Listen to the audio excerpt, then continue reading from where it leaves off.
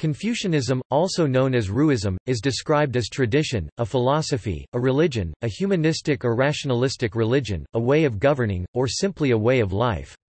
Confucianism developed from what was later called the 100 Schools of Thought from the teachings of the Chinese philosopher Confucius 551–479 BCE, who considered himself a recodifier and retransmitter of the theology and values inherited from the Shang c. 1600–1046 BCE and Zhou dynasties c. 1046–256 BCE. In the Han Dynasty 206 BCE to 220 CE, Confucian approaches edged out the proto-Taoist Huang Lao as the official ideology, while the emperors mixed both with the realist techniques of legalism. A Confucian revival began during the Tang Dynasty 618 to 907. In the late Tang, Confucianism developed in response to Buddhism and Taoism and was reformulated as Neo-Confucianism. This reinvigorated form was adopted as the basis of the imperial exams and the core philosophy of the scholar official class in the Song dynasty 960–1297. The abolition of the examination system in 1905 marked the end of official Confucianism. The intellectuals of the New Culture movement of the early 20th century blamed Confucianism for China's weaknesses. They searched for new doctrines to replace Confucian teachings. Some of these new ideologies include the Three Principles of the People, with the establishment of the Republic of China, and then Maoism under the People's Republic of China. In the late 20th century, Confucian work ethic has been credited with the rise of the East Asian economy, with particular emphasis on the importance of the family and social harmony, rather than on an otherworldly source of spiritual values. The core of Confucianism is humanistic. According to Herbert Fingeret's conceptualization of Confucianism as a religion which regards the secular as sacred, Confucianism transcends the dichotomy between religion and humanism, considering the ordinary activities of human life—and especially human relationships—as a manifestation of the sacred, because they are the expression of humanity's moral nature, which has a transcendent anchorage in heaven and unfolds through an appropriate respect for the spirits or gods of the world. While Tian has some characteristics that overlap the category of Godhead, it is primarily an impersonal absolute principle, like the Tao or the Brahman. Confucianism focuses on the practical order that is given by this worldly awareness of the Tian. Confucian liturgy, called Ru, or sometimes Zhengtong, meaning orthoprax, led by Confucian priests or sages of rites, Lisheng, to worship the gods in public and ancestral Chinese temples is preferred on certain occasions, by Confucian religious groups and for civil religious rites, over Taoist or popular ritual. The worldly concern of Confucianism rests upon the belief that human beings are fundamentally good, and teachable, improvable, and perfectible through personal and communal endeavor, especially self-cultivation and self-creation. Confucian thought focuses on the cultivation of virtue in a morally organized world. Some of the basic Confucian ethical concepts and practices include ren, yi, and li, and ji. Ren, benevolence, or humaneness, is the essence of the human being which manifests as compassion. It is the virtue form of heaven. Yi is the upholding of righteousness and the moral disposition to do good. Li is a system of ritual norms and propriety that determines how a person should properly act in everyday life in harmony with the law of heaven. Ji is the ability to see what is right and fair, or the converse, in the behaviors exhibited by others. Confucianism holds one in contempt, either passively or actively, for failure to uphold the cardinal moral values of ren and yi.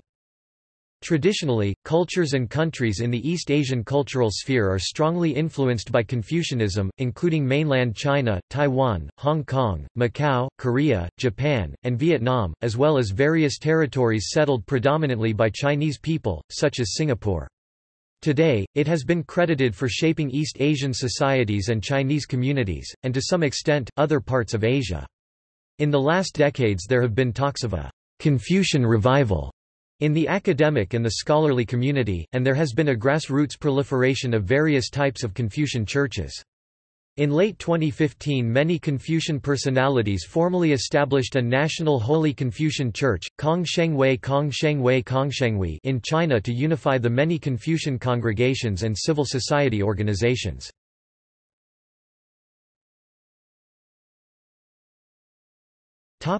Terminology. Strictly speaking, there is no term in Chinese which directly corresponds to Confucianism. In the Chinese language, the character ru meaning scholar or learned or refined man is generally used both in the past and the present to refer to things related to Confucianism. The character ru in ancient China had diverse meanings. Some examples include to tame, to mold, to educate, to refine. Several different terms, some of which with modern origin, are used in different situations to express different facets of Confucianism, including Chinese, Ru Jia Pinyin, Rujia, Ru school of thought. Chinese, Ru Jiao Pinyin, Rujiao, Ru religion, in the sense of Ru doctrine. Traditional Chinese, Ru Shui simplified Chinese, Ru Shui Pinyin, Ru Shui, Ruology, or Ru learning. Chinese, Kong Jiao Pinyin, Kongjiao, Confucius's doctrine. Chinese, Kong Jia Dian Pinyin, Kongjiadian, Kong family's business, a pejorative phrase used in the New Culture movement and the Cultural Revolution. Three of them use Ru. These names do not use the name Confucius at all, but instead focus on the ideal of the Confucian man. The use of the term Confucianism has been avoided by some modern scholars, who favor Ruism and Ruists instead. Robert Eno argues that the term has been burdened with the ambiguities and irrelevant traditional associations. Ruism, as he states, is more faithful to the original Chinese name for the school. According to Zhou Yuguang, Ru originally referred to shamanic methods of holding rites and existed before Confucius's times, but with Confucius it came to mean devotion to propagating such teachings to bring civilization to the people. Confucianism was initiated by Confucius, developed by Mencius approximately 372–289 BCE and inherited by later generations, undergoing constant transformations and restructuring since its establishment, but preserving the principles of humaneness and righteousness at its core.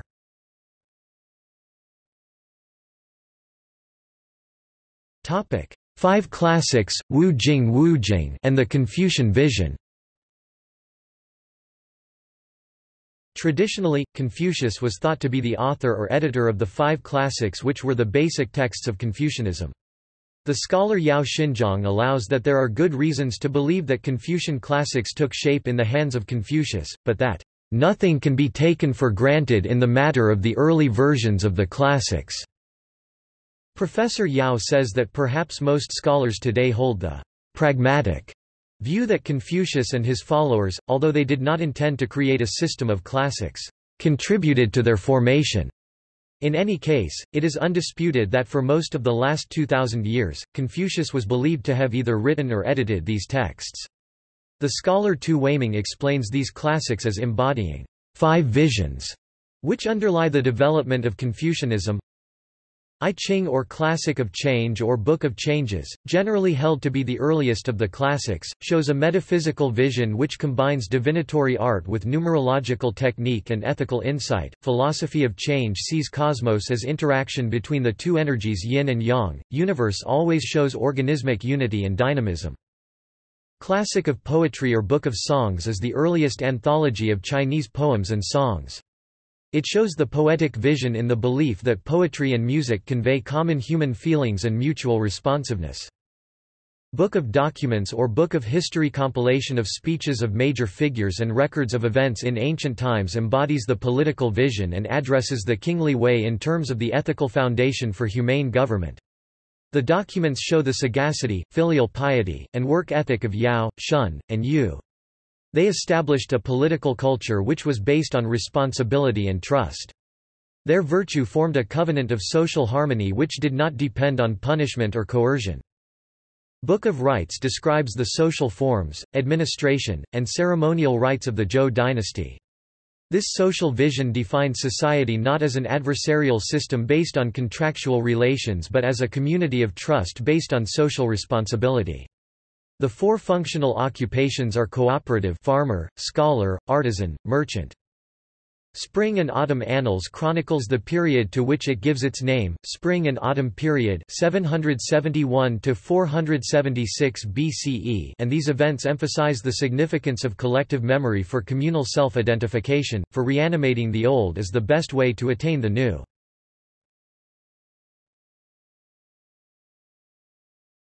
Topic: Doctrines.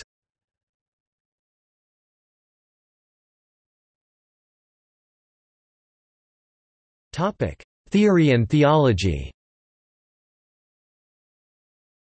Confucianism revolves around the pursuit of the unity of the individual self and the God of heaven, tian, or, otherwise said, around the relationship between humanity and heaven. The principle of heaven li or Dao Dao, is the order of the creation and the source of divine authority, monistic in its structure. Individuals may realize their humanity and become one with heaven through the contemplation of such order. This transformation of the self may be extended to the family and society to create a harmonious fiduciary community. Joel Thorival studied Confucianism as a diffused civil religion in contemporary China, finding that it expresses itself in the widespread worship of 5 cosmological entities, heaven and earth, the sovereign or the government, ancestors, and masters. Heaven is not some being pre-existing the temporal world. According to the scholar Stefan Feuchtwang, in Chinese cosmology, which is not merely Confucian but shared by all Chinese religions, the universe creates itself out of a primary chaos of material energy. Hundun and Qi, organizing through the polarity of yin and yang which characterizes anything and life. Creation is therefore a continuous ordering, it is not a creation ex nihilo. Yin and yang are the invisible and visible, the receptive and the active, the unshaped and the shaped. They characterize the yearly cycle, winter and summer, the landscape, shady and bright, the sexes, female and male, and even sociopolitical history, disorder and order. Confucianism is concerned with finding middle ways between yin and yang at every new configuration of the world. Confucianism conciliates both the inner and outer polarities of spiritual cultivation, that is to say self-cultivation and world redemption, synthesized in the ideal of sageliness within and kingliness without. Ren, translated as humaneness, or the essence proper of a human being, is the character of compassionate mind. It is the virtue endowed by heaven and at the same time the means by which man may achieve oneness with heaven, comprehending his own origin in heaven and therefore divine essence. In the Da Tong Shu it is defined as to form one body with all things, and when the self and others are not separated, compassion is aroused.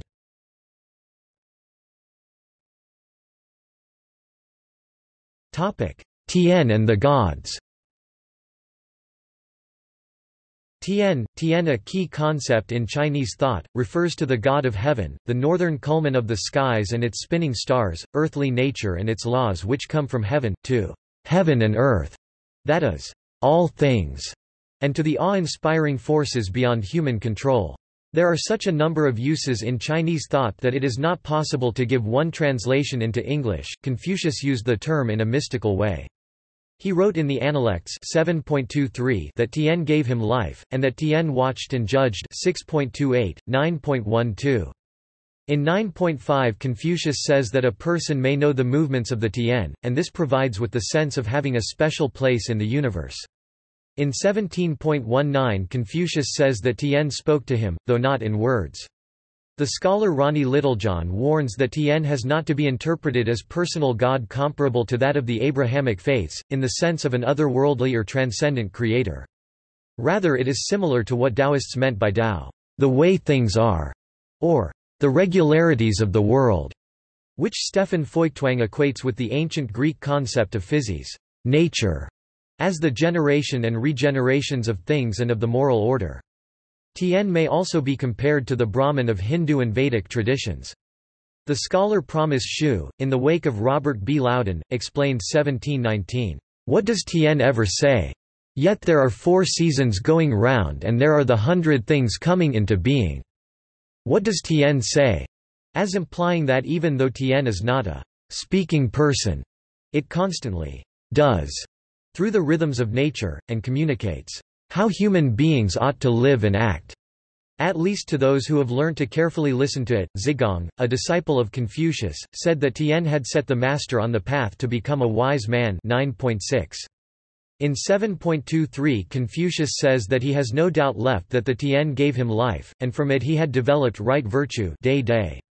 In 8.19 he says that the lives of the sages are interwoven with Tian, regarding personal gods Shen, energies who emanate from and reproduce the Tian and living nature. In the Analects Confucius says that it is appropriate for people to worship them, though through proper rites, implying respect of positions and discretion. Confucius himself was a ritual and sacrificial master. Answering to a disciple who asked whether it is better to sacrifice to the god of the stove or to the god of the family, a popular saying, in 3.13 Confucius says that in order to appropriately pray gods one should first know and respect heaven. In 3.12 he explains that religious rituals produce meaningful experiences, and one has to offer sacrifices in person, acting in presence, otherwise, "it is the same as not having sacrificed at all." Rites and sacrifices to the gods have an ethical importance, they generate good life, because taking part in them leads to the overcoming of the self. Analects 10.11 tells that Confucius always took a small part of his food and placed it on the sacrificial bowls as an offering to his ancestors. Other movements, such as Mohism, which was later absorbed by Taoism, developed a more theistic idea of heaven. Feuchtwang explains that the difference between Confucianism and Taoism primarily lies in the fact that the former focuses on the realization of the starry order of heaven in human society, while the latter on the contemplation of the Tao which spontaneously arises in nature.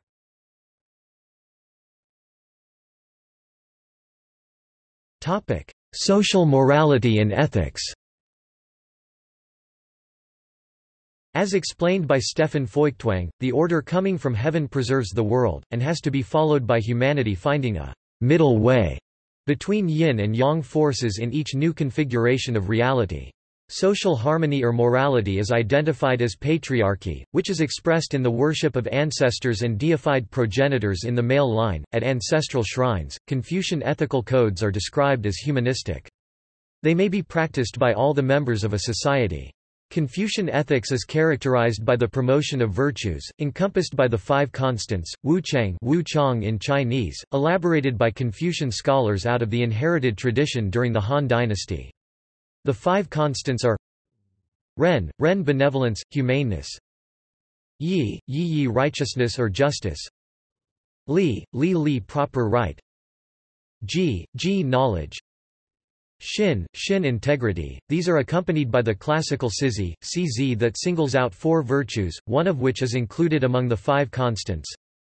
Zhang loyalty; Shao filial piety; Jia contingency; Yi righteousness. There are still many other elements, such as Sheung honesty, Shu kindness and forgiveness, Lian honesty and cleanness, Chi shame, judge and sense of right and wrong, Yang bravery, Wen kind and gentle, Liang good, kin-hearted, Gong respectful, reverent, Jian frugal, Rang modestly, self-effacing.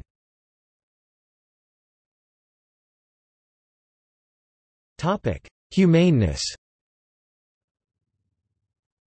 Ren Chinese, Ren is the Confucian virtue denoting the good feeling of virtuous human experiences when being altruistic. It is exemplified by a normal adult's protective feelings for children. It is considered the essence of the human being, endowed by heaven, and at the same time the means by which man may act according to the principle of heaven, Tian Li, and become one with it. Yan Wei, Confucius's most outstanding student, once asked his master to describe the rules of Ren, and Confucius replied, "One should see nothing improper, hear nothing improper, say nothing improper, do nothing improper." Confucius also defined Ren in the following way. Wishing to be established himself, seeks also to establish others, wishing to be enlarged himself, he seeks also to enlarge others. Another meaning of Ren is, not to do to others as you would not wish done to yourself. Confucius also said, Ren is not far off, he who seeks it has already found it. Ren is close to man and never leaves him.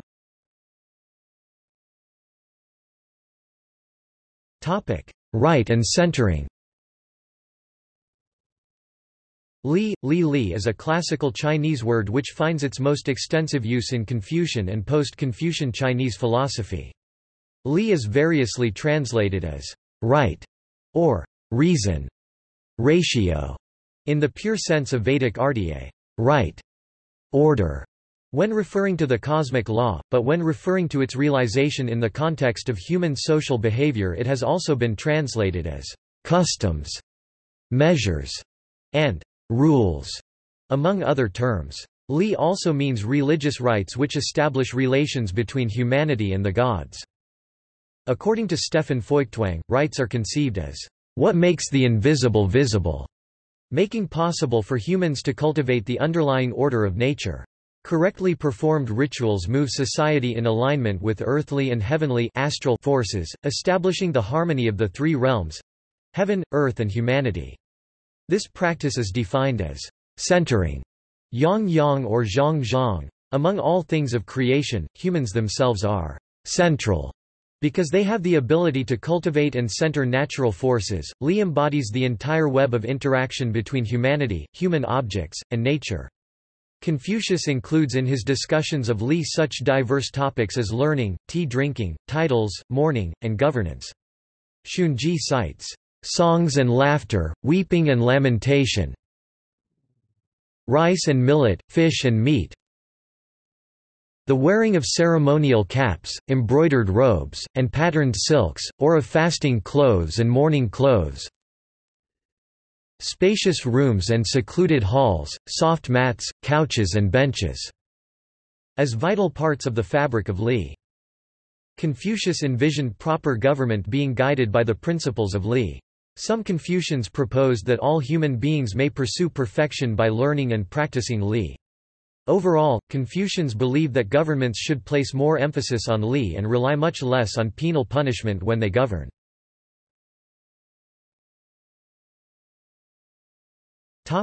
Loyalty.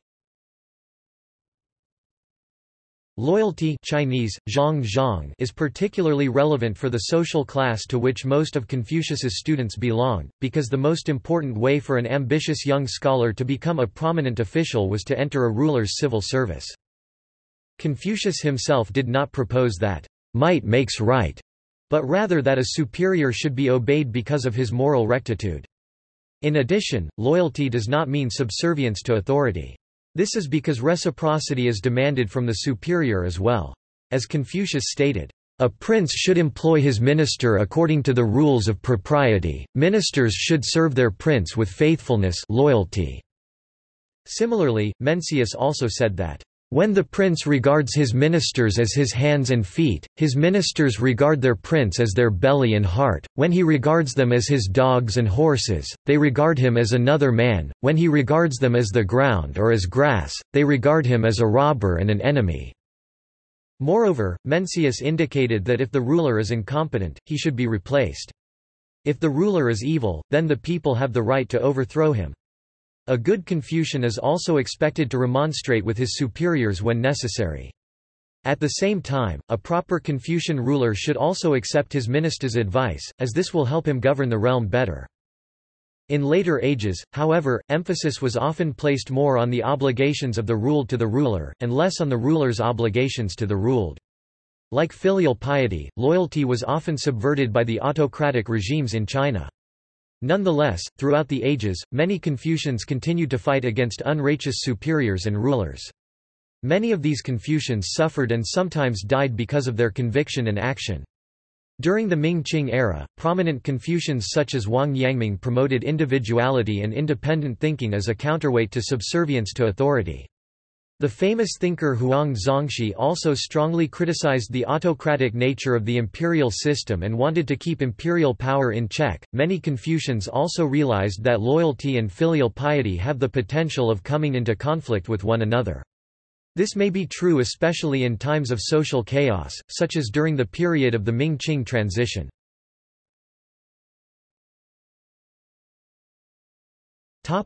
Filial piety. In Confucian philosophy, filial piety Chinese, xiao xiao, is a virtue of respect for one's parents and ancestors, and of the hierarchies within society, father-son, elder-junior and male-female. The Confucian classic Shaojing, Book of Piety, thought to be written around the Qin Han period, has historically been the authoritative source on the Confucian tenet of xiao. The book, a conversation between Confucius and his student Zeng Shen, Senkan also known as Zengxi Senzi, is about how to set up a good society using the principle of xiao. In more general terms, filial piety means to be good to one's parents, to take care of one's parents, to engage in good conduct not just towards parents but also outside the home so as to bring a good name to one's parents and ancestors, to perform the duties of one's job well so as to obtain the material means to support parents as well as carry out sacrifices to the ancestors, not be rebellious, show love, respect and support, display courtesy, ensure male heirs, uphold fraternity among brothers, wisely advise one's parents, including dissuading them from moral unrighteousness, for blindly following the parents' wishes is not considered to be xiao, display sorrow for their sickness and death, and carry out sacrifices after their death. Filial piety is considered a key virtue in Chinese culture, and it is the main concern of a large number of stories.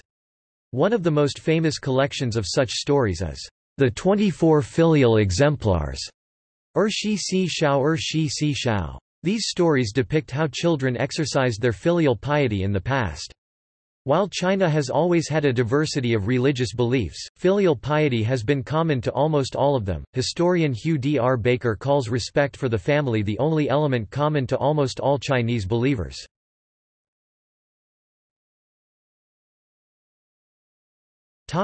Relationships. Social harmony results in part from every individual knowing his or her place in the natural order, and playing his or her part well. Reciprocity or responsibility extends beyond filial piety and involves the entire network of social relations, even the respect for rulers.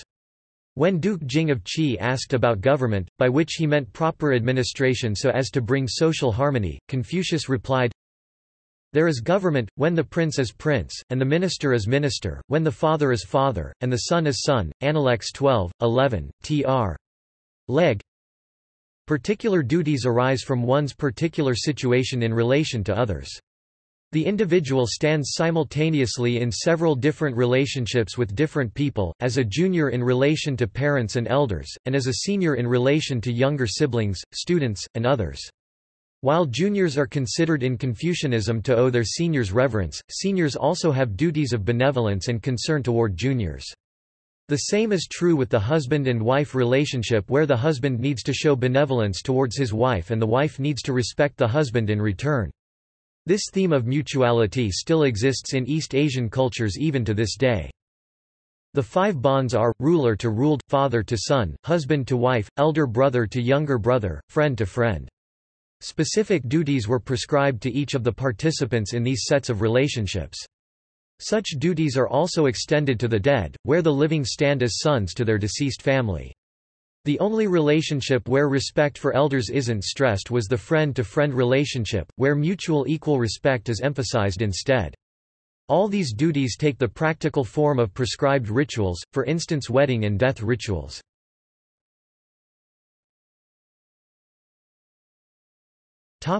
Junzi. The Junzi Chinese, Junzi Junzi, Lord's Son, is a Chinese philosophical term often translated as gentleman or superior person, and employed by Confucius in his works to describe the ideal man. In the iJunzi it is used by the Duke of Wen. In Confucianism, the sage or wise is the ideal personality, however, it is very hard to become one of them. Confucius created the model of Junzi, gentleman, which may be achieved by any individual. Later, Zhu Xi defined Junzi as second only to the sage. There are many characteristics of the Junzi: he may live in poverty, he does more and speaks less, he is loyal, obedient and knowledgeable.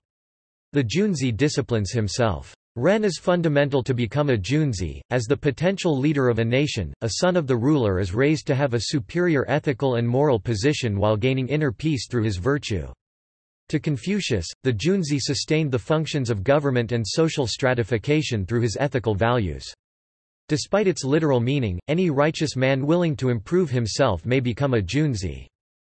On the contrary, the shaoran, shaoren, small or petty person, does not grasp the value of virtues and seeks only immediate gains. The petty person is egotistic and does not consider the consequences of his action in the overall scheme of things. Should the ruler be surrounded by shaoran as opposed to junzi, his governance and his people will suffer due to their small-mindedness. Examples of such shaoran individuals may range from those who continually indulge in sensual and emotional pleasures all day to the politician who is interested merely in power and fame, neither sincerely aims for the long-term benefit of others. The junzi enforces his rule over his subjects by acting virtuously himself. It is thought that his pure virtue would lead others to follow his example. The ultimate goal is that the government behaves much like a family, the junzi being a beacon of filial piety.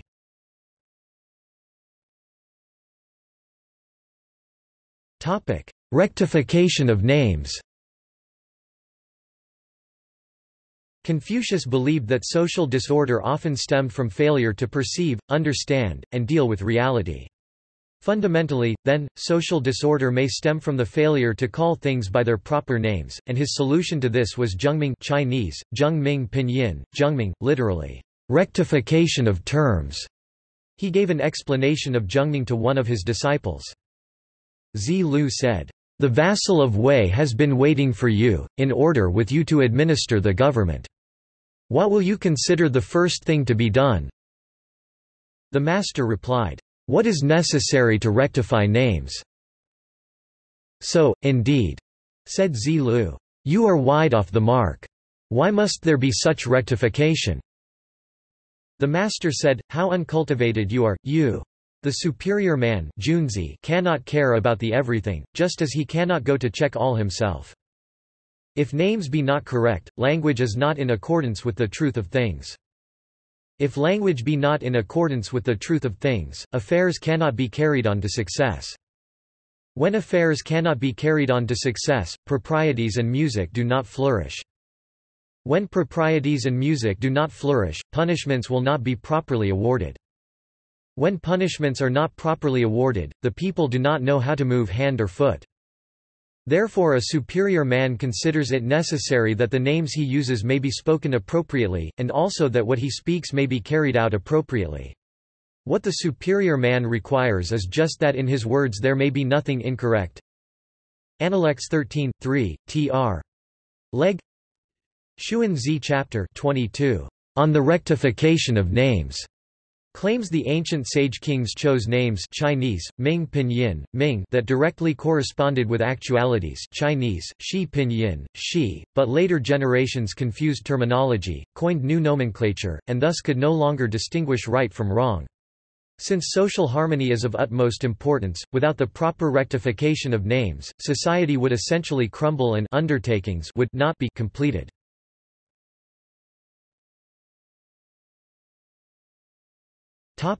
History.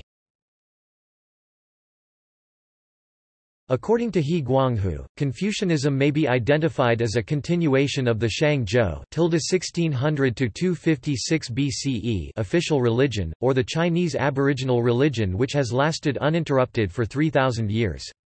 Both the dynasties worshipped the supreme godhead, called Shangdi, Shang highest deity, or simply Di by the Shang and Tian heaven by the Zhou. Shangdi was conceived as the first ancestor of the Shang royal house, an alternate name for him being the supreme progenitor, Shangjia Shangjia. In Shang theology, the multiplicity of gods of nature and ancestors were viewed as parts of Di, and the four Fang Fang directions, or sides, and their Feng Feng winds, as his cosmic will. With the Zhou dynasty, which overthrew the Shang, the name for the supreme godhead became Tian heaven.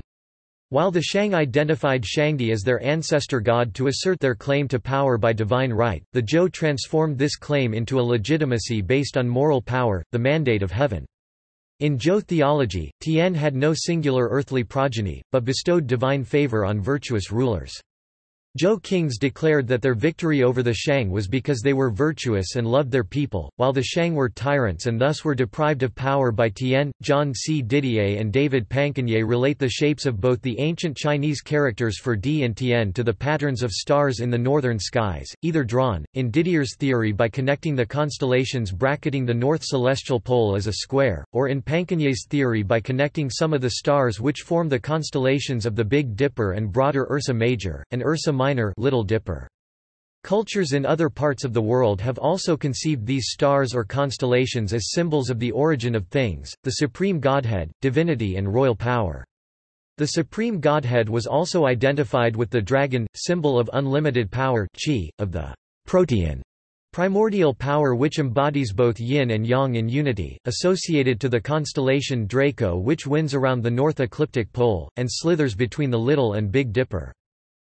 By the 6th century BCE the power of Tian and the symbols that represented it on earth, architecture of cities, temples, altars and ritual cauldrons, and the Zhou ritual system became diffuse and claimed by different potentates in the Zhou states to legitimize economic, political, and military ambitions.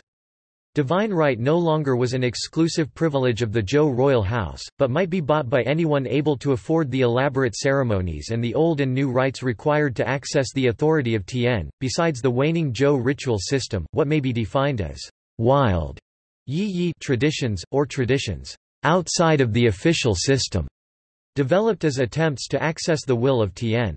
The population had lost faith in the official tradition, which was no longer perceived as an effective way to communicate with heaven. The traditions of the Zhuyi 9 fields, and of the Yijing flourished. Chinese thinkers, faced with this challenge to legitimacy, diverged in 100 schools of thought, each proposing its own theories for the reconstruction of the Zhou moral order. Confucius 551 to 479 BCE appeared in this period of political decadence and spiritual questioning. He was educated in Shang-Zhou theology, which he contributed to transmit and reformulate, giving centrality to self-cultivation and agency of humans, and the educational power of the self-established individual in assisting others to establish themselves, the principle of I-Ren Aaron, loving others. As the Zhou reign collapsed, traditional values were abandoned, resulting in a period of moral decline. Confucius saw an opportunity to reinforce values of compassion and tradition into society. Disillusioned with the widespread vulgarization of the rituals to access Tian, he began to preach an ethical interpretation of traditional Zhou religion. In his view, the power of Tian is immanent, and responds positively to the sincere heart driven by humaneness and rightness, decency and altruism. Confucius conceived these qualities as the foundation needed to restore socio-political harmony. Like many contemporaries, Confucius saw ritual practices as efficacious ways to access Tian, but he thought that the crucial knot was the state of meditation that participants enter prior to engage in the ritual acts. Confucius amended and recodified the classical books inherited from the Xia-Shang-Zhou dynasties, and composed the Spring and Autumn Annals. Philosophers in the Warring States period, both inside the square focused on state-endorsed ritual, and outside the square, non-aligned to state ritual, built upon Confucius's legacy, compiled in the Analects, and formulated the classical metaphysics that became the lash of Confucianism. In accordance with the master, they identified mental tranquility as the state of Tian, or the One yi, which in each individual is the heaven-bestowed divine power to rule one's own life and the world. Going beyond the master, they theorized the oneness of production and reabsorption into the cosmic source, and the possibility to understand and therefore reattain it through meditation. This line of thought would have influenced all Chinese individual and collective political mystical theories and practices thereafter.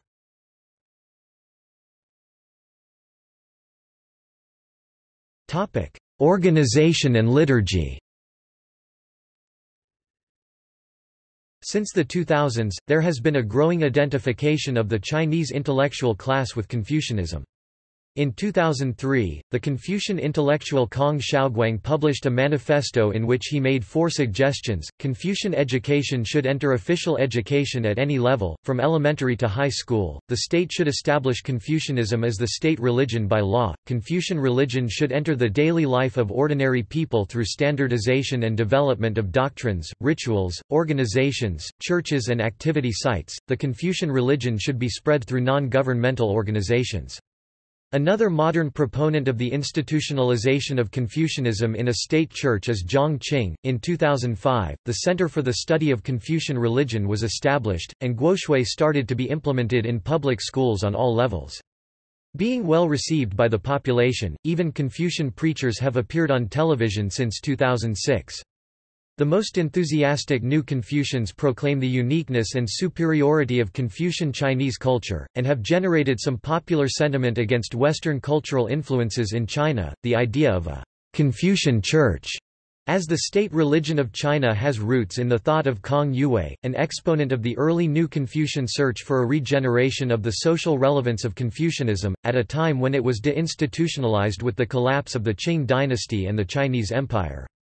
Kong modeled his ideal Confucian church after European national Christian churches, as a hierarchic and centralized institution, closely bound to the state, with local church branches, devoted to the worship and the spread of the teachings of Confucius. In contemporary China, the Confucian revival has developed into various interwoven directions: the proliferation of Confucian schools or academies, the resurgence of Confucian rites, and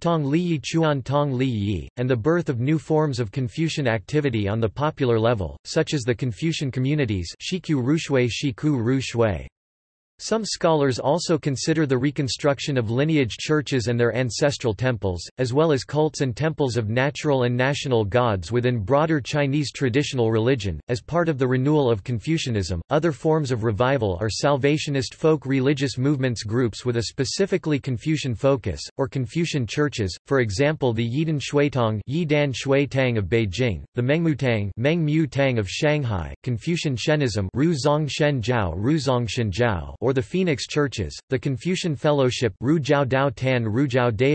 northern Fujian, which has spread rapidly over the years after its foundation, and ancestral temples of the Kong Kin, the lineage of the descendants of Confucius himself, operating as Confucian teaching churches. Also, the Hong Kong Confucian Academy, one of the direct heirs of Kong Yue's Confucian Church, has expanded its activities to the mainland, with the construction of statues of Confucius, Confucian hospitals, restoration of temples and other activities. In 2009, Zhou Baikan founded another institution which inherits the idea of Kong Yue's Confucian Church, the Holy Hall of Confucius in Shenzhen, affiliated with the Federation of Confucian Culture of Chufu City. It was the first of a nationwide movement of congregations and civil organizations that was unified in 2015 in the Holy Confucian Church Kongshengwei. The first spiritual leader of the Holy Church is the renowned scholar Zhang Qing, the founder and manager of the Yangming Confucian Abode, Yangming Jingshe, a Confucian academy in Guiyang, Guizhou.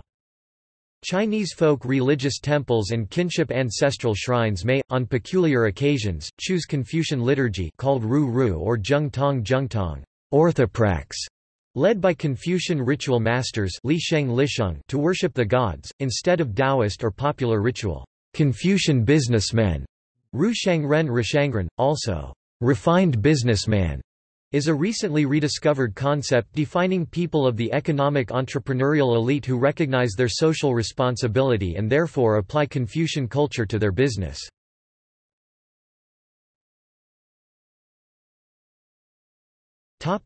Governance. To govern by virtue, let us compare it to the North Star, it stays in its place, while the myriad stars wait upon it. Analects 2.1. A key Confucian concept is that in order to govern others one must first govern oneself according to the universal order. When actual, the king's personal virtue spreads beneficent influence throughout the kingdom. This idea is developed further in the Great Learning, and is tightly linked with the Taoist concept of Wu Wei simplified Chinese, Wu Wei traditional Chinese, Wu Wei pinyin, Wu Wei, the less the king does, the more gets done. By being the calm center around which the kingdom turns. The king allows everything to function smoothly and avoids having to tamper with the individual parts of the whole. This idea may be traced back to the ancient shamanic beliefs of the king being the axle between the sky, human beings, and the earth. The emperors of China were considered agents of heaven, endowed with the mandate of heaven. They hold the power to define the hierarchy of divinities, by bestowing titles upon mountains, rivers and dead people, acknowledging them as powerful and therefore establishing their cults.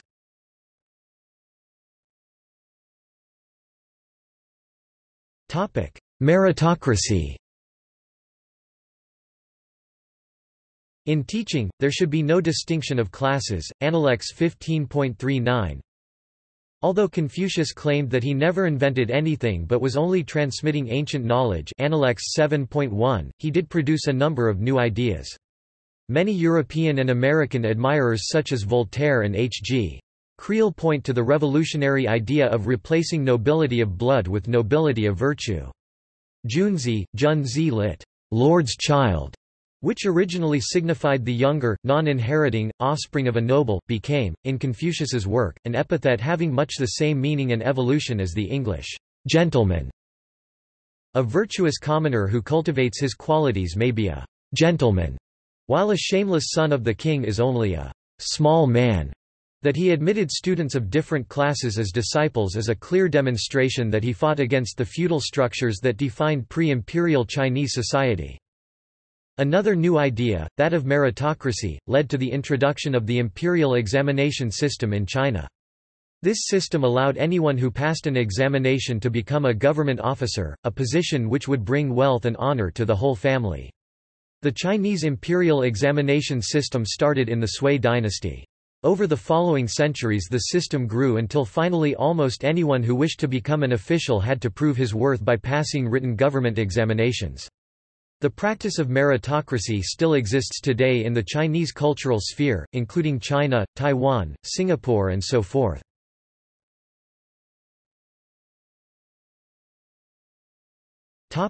Influence.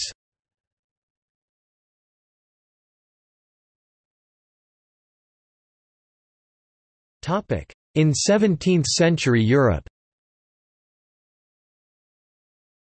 The works of Confucius were translated into European languages through the agency of Jesuit scholars stationed in China. Matteo Ricci was among the very earliest to report on the thoughts of Confucius, and Father Prospero Intercetta wrote about the life and works of Confucius in Latin in 1687. Translations of Confucian texts influenced European thinkers of the period, particularly among the deists and other philosophical groups of the Enlightenment who were interested by the integration of the system of morality of Confucius into Western civilization. Confucianism influenced Gottfried Leibniz, who was attracted to the philosophy because of its perceived similarity to his own. It is postulated that certain elements of Leibniz's philosophy, such as simple substance and pre-established harmony, were borrowed from his interactions with Confucianism. The French philosopher Voltaire was also influenced by Confucius, seeing the concept of Confucian rationalism as an alternative to Christian dogma. He praised Confucian ethics and politics, portraying the socio-political hierarchy of China as a model for Europe. Confucius has no interest in falsehood, he did not pretend to be prophet, he claimed no inspiration, he taught no new religion, he used no delusions, flattered not the emperor under whom he lived.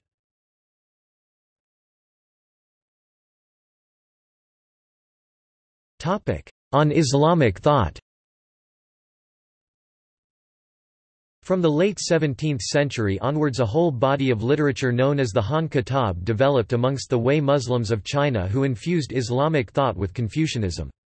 Especially the works of Liu Ji such as Tianfang Dianal Tian Fang Dian Li sought to harmonize Islam with not only Confucianism but also with Taoism and is considered to be one of the crowning achievements of the Chinese Islamic culture.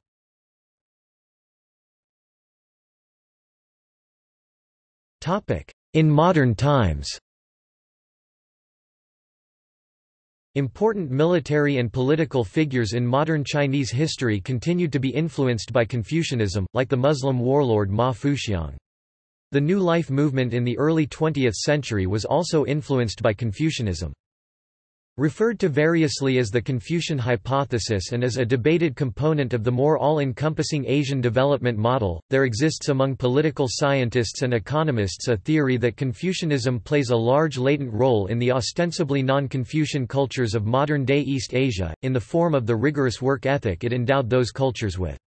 These scholars have held that, if not for Confucianism's influence on these cultures, many of the people of the East Asia region would not have been able to modernize and industrialize as quickly as Singapore, Malaysia, Hong Kong, Taiwan, Japan, South Korea and even China have done.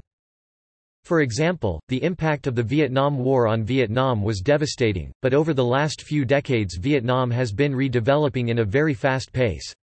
Most scholars attribute the origins of this idea to futurologist Herman Kahn's World Economic Development, 1979 and beyond. Other studies, for example Cristobal K's Why East Asia Overtook Latin America, Agrarian Reform, Industrialization, and Development, have attributed the Asian growth to other factors, for example the character of agrarian reforms, statecraft, state capacity, and interaction between agriculture and industry.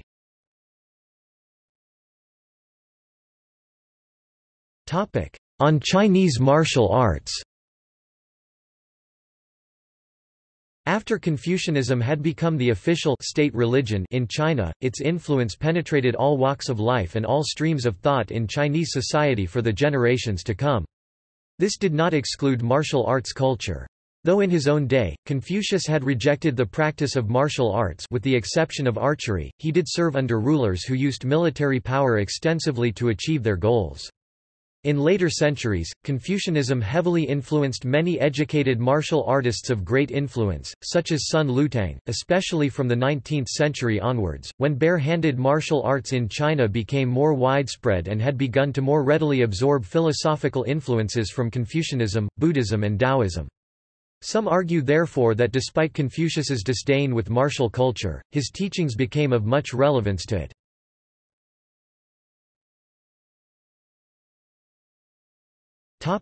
Criticism. Confucius and Confucianism were opposed or criticized from the start, including Laozi's philosophy and Mozi's critique, and legalists such as Han Fei ridiculed the idea that virtue would lead people to be orderly. In modern times, waves of opposition and vilification showed that Confucianism, instead of taking credit for the glories of Chinese civilization, now had to take blame for its failures. The Taiping Rebellion described Confucianism's sages as well as gods in Taoism and Buddhism as devils. In the New Culture movement, Lu Xun criticized Confucianism for shaping Chinese people into the condition they had reached by the late Qing dynasty. His criticisms are dramatically portrayed in A Madman's Diary, which implies that Confucian society was cannibalistic. Leftists during the Cultural Revolution described Confucius as the representative of the class of slave owners. In South Korea, there has long been criticism. Some South Koreans believe Confucianism has not contributed to the modernization of South Korea. For example, South Korean writer Kim Kyong-il wrote an essay entitled, "Confucius Must Die for the Nation to Live." Gongjaga Jujhuaya Nalaga Sanda Gongjaga Jug Eoya Naraga Sanda. Kim said that filial piety is one-sided and blind, and if it continues social problems will continue as government keeps forcing Confucian filial obligations onto families.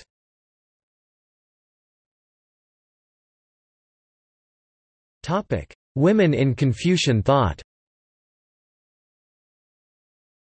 Confucianism largely defined the mainstream discourse on gender in China from the Han Dynasty onward. The gender roles prescribed in the 3 obediences and 4 virtues became a cornerstone of the family, and thus, societal stability. Starting from the Han period, Confucians began to teach that a virtuous woman was supposed to follow the males in her family, the father before her marriage, the husband after she marries, and her sons in widowhood. In the later dynasties, more emphasis was placed on the virtue of chastity. The Song dynasty Confucian Cheng Yi stated that, "To starve to death is a small matter, but to lose one's chastity is a great matter." Chaste widows were revered and memorialized during the Ming and Qing periods. This cult of chastity accordingly condemned many widows to poverty and loneliness by placing a social stigma on remarriage. For years, many modern scholars have regarded Confucianism as a sexist, patriarchal ideology that was historically damaging to Chinese women. It has also been argued by some Chinese and Western writers that the rise of Neo-Confucianism during the Song dynasty had led to a decline of status of women. Some critics have also accused the prominent Song Neo-Confucian scholar Zhu Xi for believing in the inferiority of women and that men and women need to be kept strictly separate, while Sima Guang also believed that women should remain indoor and not deal with the matters of men in the outside world. Finally, scholars have discussed the attitudes toward women in Confucian texts such as Analects. In a much-discussed passage, women are grouped together with Xiaoren, Xiaoren literally, small people, meaning people of low status or low moral, and described as being difficult to cultivate or deal with. Many traditional commentators and modern scholars have debated over the precise meaning of the passage, and whether Confucius referred to all women or just certain groups of women. Further analysis suggests, however, that women's place in Confucian society may be more complex. During the Han Dynasty period, the influential Confucian text Lessons for Women was written by Ban Zhao (45–114 CE) to instruct her daughters how to be proper Confucian wives and mothers, that is, to be silent, hard-working, and compliant. She stresses the complementarity and equal importance of the male and female roles according to yin-yang theory, but she clearly accepts the dominance of the male. However, she does present education and literary power as important for women. In later dynasties, a number of women took advantage of the Confucian acknowledgement of education to become independent in thought. Indeed, as Joseph A. Adler points out, Neo-Confucian writings do not necessarily reflect either the prevailing social practices or the scholar's own attitudes and practices in regard to actual women. Matthew Summers has also indicated that the Qing dynasty government began to realize the utopian nature of enforcing the cult of chastity, and began to allow practices such as widow remarrying to stand. Moreover, some Confucian texts like the Chun Chu Fan Lu have passages that suggest a more equal relationship between a husband and his wife. More recently, some scholars have also begun to discuss the viability of constructing a Confucian feminism.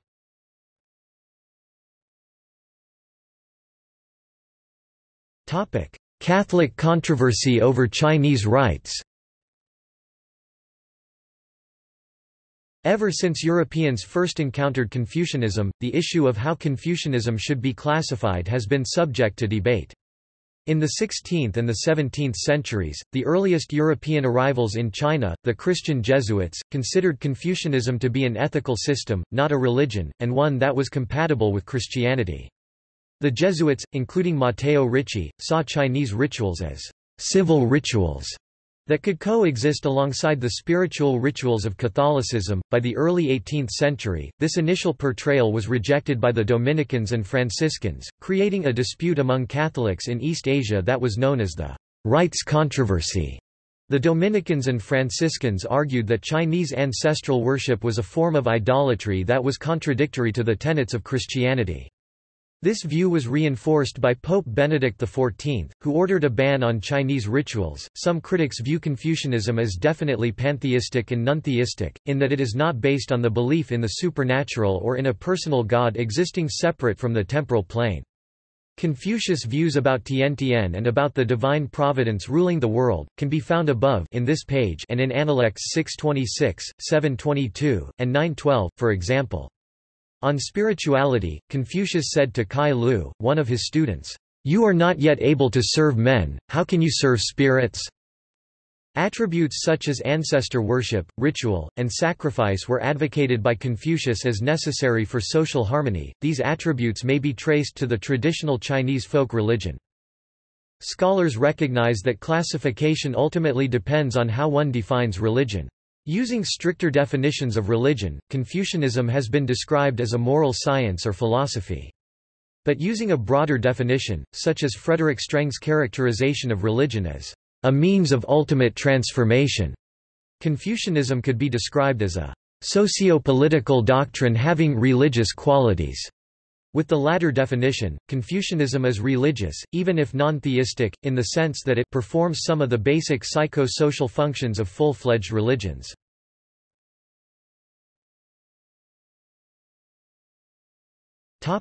See also: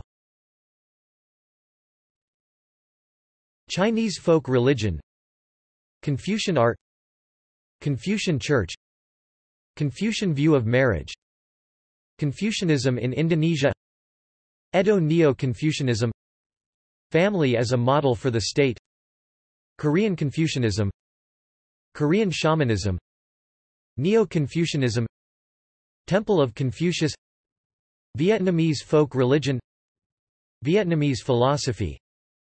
Notes